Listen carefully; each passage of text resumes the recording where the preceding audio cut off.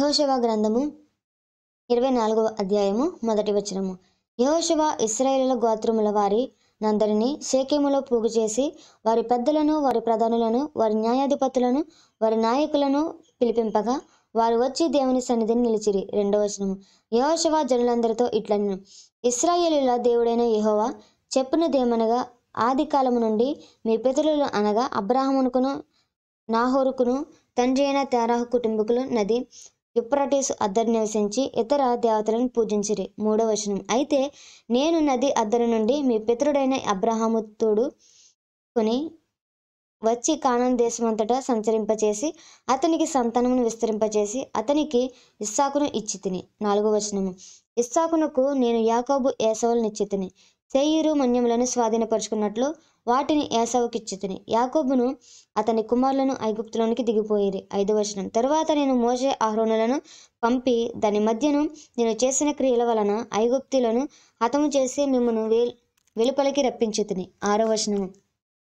నేను ఐగుప్తుల నుండి మీ తండ్రులను రప్పించినప్పుడు మీరు సముద్రము నద్దకు రాగా ఐగుప్తులు రథముతోనూ రౌతులతోనూ మీ తండ్రులను ఎర్ర సముద్రం వరకు తరిమిరి. 7వ వచనము. వారు యెహోవాకు మొరపెట్టినప్పుడు ఆయన మీకును ఐగుప్తులకును మధ్య చీకటి కల్పించి సముద్రమును వారి మీదకి రప్పించి వారిని ముంచివేశాను. ఐగుప్తు దేశంలో నేను చేసిన దాన్ని మీరు కన్నులారా చూచితిరి. అటు తర్వాత మీరు బహుదినములు అరణ్యములో నివసించితిరి. 8వ వచనము. యొర్దాను అద్దరిని నివసించిన అమోరీల దేశమునకు నేను మిమ్మల్ని రప్పించినప్పుడు వారు మీతో యుద్ధము చేయగా నేను మీ చేతికి వారిని అప్పగించితిని. మీరు వారి దేశమును స్వాధీనపరుచుకుంటిరి. వారు మీ ఎదుట నిలవకుండా వారిని నశింపచేసితిని. 9వ వచనము. తరువాత మోయాబు రాజును సిఫోరు కుమారుడైన బాలాకు లేచి ఇశ్రాయేలుతో యుద్ధము చేసి మిమ్మల్ని శపించుటకు బయోరు కుమారుడైన బిలామును పిలువనంపగా. 10వ వచనం. నేను బిలాము మనవి విననొల్లనైతిని గనుక అతడు మిమ్మును దీవించునని వచ్చాను. అతని చేతి నుండి నేనే మిమ్మును విడిపించితిని. 11వ వచనము. మీరు యొర్దాను దాటి ఎరుకో దగ్గరకు వచ్చినప్పుడు ఎరుకోకు యజమానులుగు అమోరీల, పెరిజీలు, కానానీయులు, హిత్తీలు, గిర్గాసీయులు, హివీయులు, యెబూసీయులను వారు మీతో యుద్ధము చేయగా నేను వారిని మీ చేతికి అప్పగించితిని. 12వ వచనము. మరియు నేను మీకు ముందుగా కందిరీగలను పంపితిని. నీ ఖడ్గము కాదు, నీ విల్లు కాదు గాని అవే అమోరీల రాజులను ఇద్దరిని తోలివేశాను. మీరు సేద్యము చేయని దేశమును. 13వ వచనము. మీరు కట్టని పట్టణంలోను మీకు ఇచ్చి ఉన్నాను. మీరు వాటిలో నివసించుచున్నారు. మీరు నాటిని ద్రాక్ష తోటల పండ్లను, ఒలీవ తోటల పండ్లను తినుచున్నారు.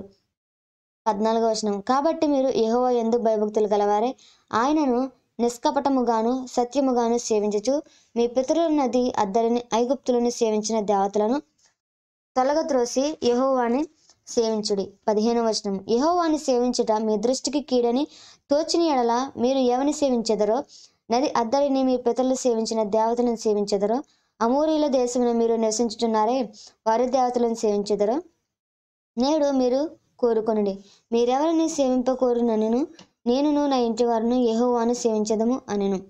16వ వచనం. అందుకు ప్రజలు యెహోవాను విసర్జించి ఇతర దేవతలను సేవించిన ఎడల మేము శాపగ్రస్తులమగుదుము కాక.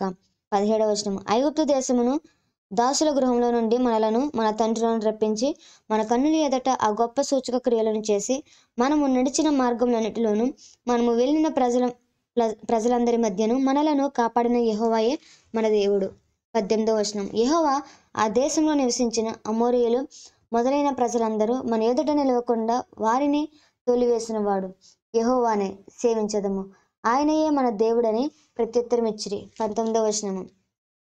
అందుకు యెహోషువ యెహోవా పరిశుద్ధ దేవుడు, రోషము గల దేవుడు, ఆయన మీ అపరాధములను మీ పాపములను పరిహరింపనివాడు, మీరాయనను సేవింపలేరు. 20వ వచనం. మీరు యెహోవాను విసర్జించి అన్య దేవతలను సేవించిన ఎడల ఆయన మీకు మేలు చేయవాడైనను మనసు త్రిప్పుకొని మీకు కీడు చేసి మిమ్మును క్షీణింపజేయుననగా. 21వ వచనము. జనులు అట్లు కాదు, మేము యెహోవానే సేవించదమని యెహోషువతో చెప్పిరి. అప్పుడు 22వ వచనం. అప్పుడు యెహోషువ మీరు యెహోవానే సేవించదమని ఆయనను కోరుకున్నందుకు మిమ్మల్ని గూర్చి మీరే సాక్షులై ఉన్నారనగా వారు మేము సాక్షులమే అనిరి. 23వ వచనం. అందుకతడు అలాగైతే మీ మధ్యనున్న అన్య దేవతలను తొలగత్రోసి ఇశ్రాయేలు దేవుడైన యెహోవా తట్టు మీ హృదయమును త్రిప్పుకొనుడని చెప్పాను. 24వ వచనము. అందుకు జనులు, మన దేవుడైన యెహోవానే సేవించదము, ఆయన మాటయే విందుమని యెహోషువతో చెప్పిరి. 25వ వచనము. అట్లు యెహోషువ ఆ దినమున ప్రజలతో నిబంధన చేసి వారికి షేకెములో కట్టడను విధిని నియమించి. 26వ వచనం. దేవుని ధర్మశాస్త్ర గ్రంథములో ఆ వాక్యమును వ్రాయించి పెద్ద రాతిని తెప్పించి యెహోవా పరిశుద్ధ స్థలంలోనున్న సింధూర వృక్షము క్రింద దాన్ని నిలవబెట్టి. 27వ వచనము. జనులందరితో ఇట్లనెను, ఆలోచించుడి, యెహోవా మనతో చెప్పిన మాటలన్నీ ఈ రాతికి వినబడను కనుక అది మన మీద సాక్షిగా ఉండును.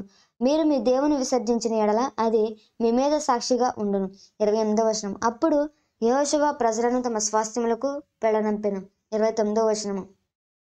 ఈ సంగతులను జరిగిన తర్వాత నూను కుమారుడును యెహోవా దాసుడునైన యెహోషువ 110 సంవత్సరములు వయసు గలవాడే మృతి పొందెను. 30వ వచనం. అతని స్వాస్థ్యపు సరిహద్దుగానున్న తిమ్నతెర్సులో అతడు పాతిపెట్టబడెను.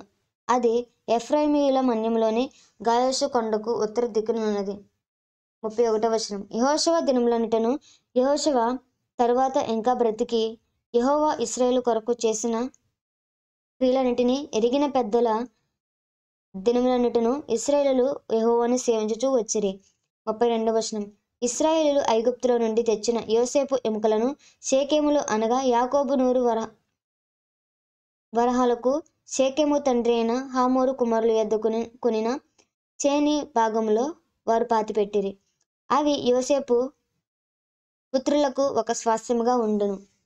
33వ వచనం. మరియు అహరోను కుమారుడైన ఏలియాజరు మృతి పొందినప్పుడు ఎఫ్రాయిమీయుల మంది ప్రదేశంలో అతని కుమారుడైన ఫీనెహాసునకు ఇయ్యబడిన ఫీనెహాసు గిరిలో జనులు అతన్ని పాతిపెట్టిరి.